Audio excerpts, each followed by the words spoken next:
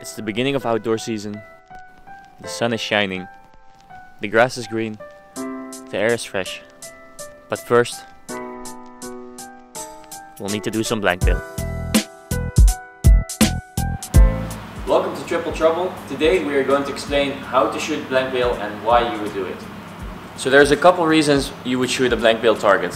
For me, most of the time it's about shooting more volume than I would on 70 meters because you don't have all of the time that you would have walking back and forth. Making volume can do a couple things. It's something that you can use for warm-up, so you can ease your muscles into shooting 70 meters.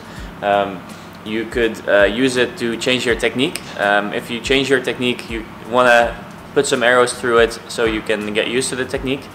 If you're in a period where you shoot a lot of competitions, it's good to do some blank bale every once in a while, just to keep the volume up and to maintain your technique and check in if everything is still okay.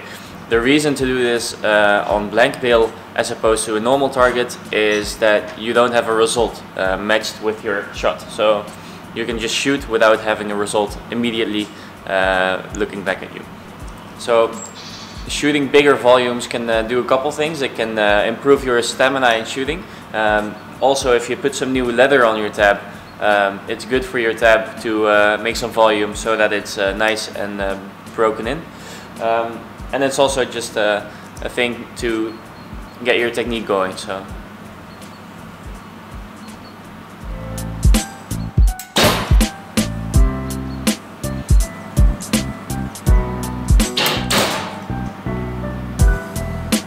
So in the season, when you're shooting a lot of competitions, you want to hit the middle all the time because you're shooting a lot of competition arrows.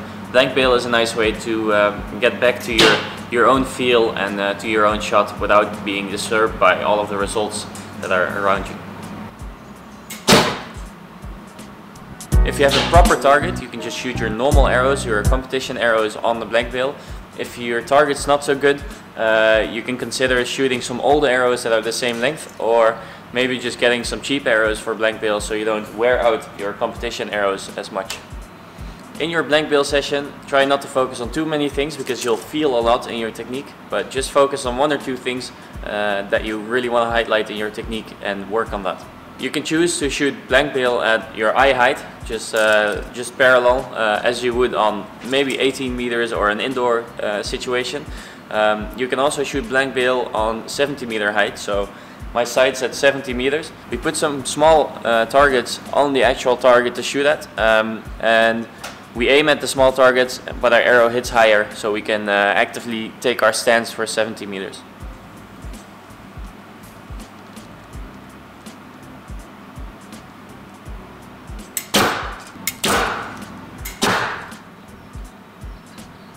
So in the end, blank bale is good for a couple things. You can increase your arrow volume. This will be good for your technique changes, so you can get a lot of arrows through in a short period of time. You can use this for a proper warm-up for your training. You can increase your overall bow fitness, your stamina, and you can do all of this without having an immediate score feedback. So that's it for this video. I hope you enjoyed it and learned something.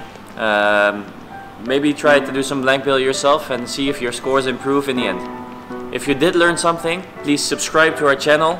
We're rapidly growing, but we'd like to keep that going. So please subscribe and leave a like under this video if you enjoyed watching. See you next time.